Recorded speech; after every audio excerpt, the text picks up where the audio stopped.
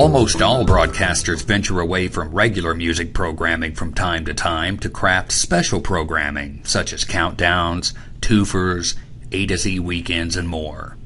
This video will show you how easy it is to set up one category that can be used over and over for scheduling different kinds of special programming. I've taken the liberty of creating a category called Special for this purpose. As you know from previous videos, songs can be copied into one or more other categories by drag-drop. In this case, we're going to copy the top 100 songs of the year into the folder of the Special category. There's a bit of prep work involved in finding these 100 songs. The peak position field of each song has been given a rank. By adding this field to the display and performing a reverse sort, you can see the songs are now in order from 100 to 1, just the way we want for our countdown.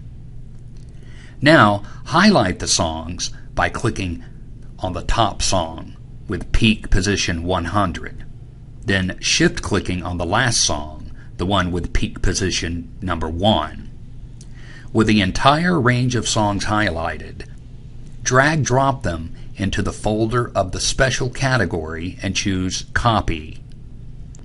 Remember, the songs still remain in their original categories. They have simply been copied to become part of the Special category as well. Since this is a special countdown show, we want the songs to schedule in order from 100 to 1. Therefore, all rules for the Special category only need to be turned off. Since this is a new category, it is not already populated with separation rules, offset, circulation, mood, or max plays. But there are two rule tabs, Properties and General, that will need attention. The property rules must be turned off for the Special category. In that tab, at the top, click Choose a Selection Type. Click Select All, and all of the properties in the Special category will be chosen. To disable the property rules all at once, click on the icon Edit the Settings for the selected songs. On the Property Control Setting box, click the dark red circle, changing it to green. Leave the Active box above it unchecked and click OK. Notice how all of the properties just for the Special category have become inactive. The final item that needs attention is in the General tab. Double-click on the Daypart Restrictions line and uncheck the box next to Active. This will prevent a song in the countdown that might be dayparted from being skipped during the scheduling process, thereby ruining the countdown. The last bit of housekeeping that needs attention is search depth, which can be found in the folder editor. As you know, search depth is the number of songs Powergold can look into the folder of a category before choosing the best song to schedule. In our case, we want the songs to schedule in order, so the search depth needs to be set to number 1, meaning Powergold can only consider the first song at the top of the folder, assuring our arrangement of songs will schedule in order. Finally, one or more clocks need to be created and populated with the folder of the Special category. You might have to break out the calculator to determine the number of songs you can play per hour and time the countdown so it ends when you want. I created two different clocks to accommodate the countdown. One has 15 category positions per hour and will be used from 5 to 10 p.m., while the second clock has 10 category positions and will be used in the 11 p.m. hour. It has more content to build the suspense during the last hour. Plus, it happens to cause the number 1 song to schedule just before midnight. This Top 100 countdown begins at 5 p.m. and ends at 12 midnight. There is no secret formula. Simply work out a plan with as many clocks as you need.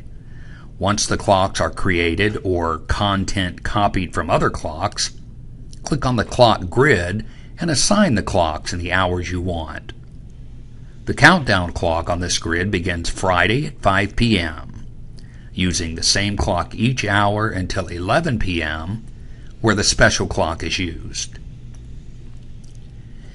At this point, it would be a good idea to make a backup of your data in case the songs are not scheduled on the log in the proper order.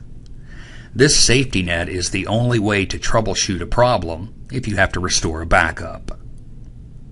Next is to schedule.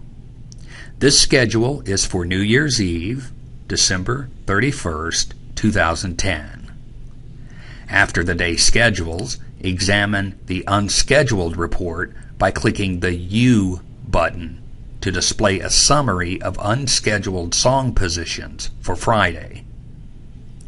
Should there be any unscheduled positions between 5 p.m. and midnight, you would see a yellow box in that hour along with the number of unscheduled positions in that hour. Blank hours on the grid, especially from 5 to midnight, mean all of the songs scheduled. I will add peak position to the schedule display to see the song rankings. After the day is scheduled and played, remove special category songs from the folder. Highlight all of the songs by clicking Select and Select All. Click Change, then Remove Songs from Folder. Click Yes to confirm, and the songs will disappear from the folder of the special category. Of course, the songs still remain in their regular categories. As a matter of fact, a safety precaution that Powergold has is it will not remove a song from a folder if it is the only folder in which that song resides. Don't forget to change the clock grid back to reflect regular programming.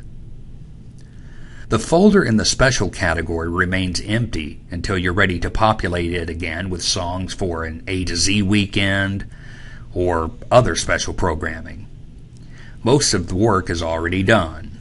You may need to tweak a clock or two, but having the special category in place allows you to maintain one or more categories for special programming depending on the need.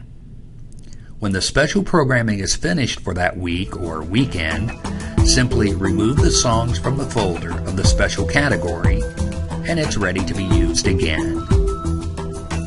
If you have an idea for a Powergold video, let us know. Thanks for watching.